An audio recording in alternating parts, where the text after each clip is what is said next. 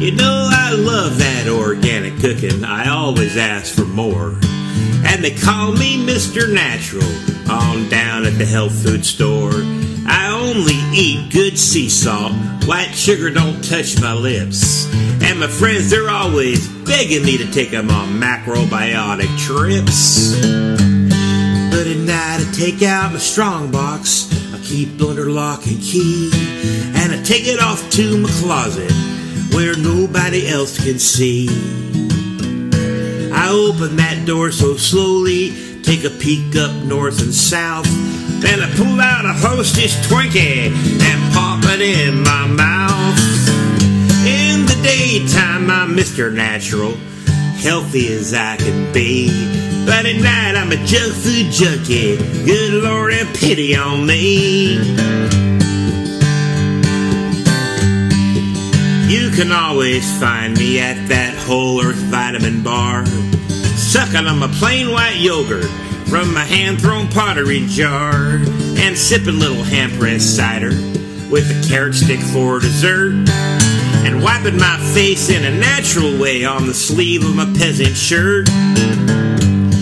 But when that clock strikes midnight and I'm all by myself, I work that combination on my secret hideaway shelf.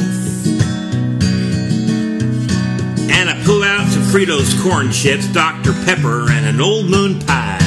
Then I sit back in glorious expectation of a genuine junk food high. In the daytime I'm Mr. Natural, just as healthy as I can be. But at night I'm a junk food junkie, good Lord have pity on me. Well, my friends down at the commune, they think I'm pretty neat. I don't know much about arts and crafts, but I give them all something to eat.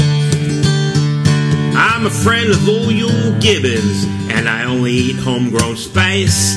Got a John Keats autographed Grecian urn filled up to my brown rice.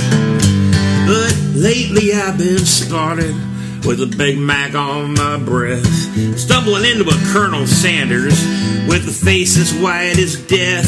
I'm afraid someday they'll find me stretched out on my bed with a handful of Pringles potato chips and a ding-dong by my head. In the daytime I'm Mr. Natural, just as healthy as I can be. But at night I'm a junk food junkie, good Lord have pity on me.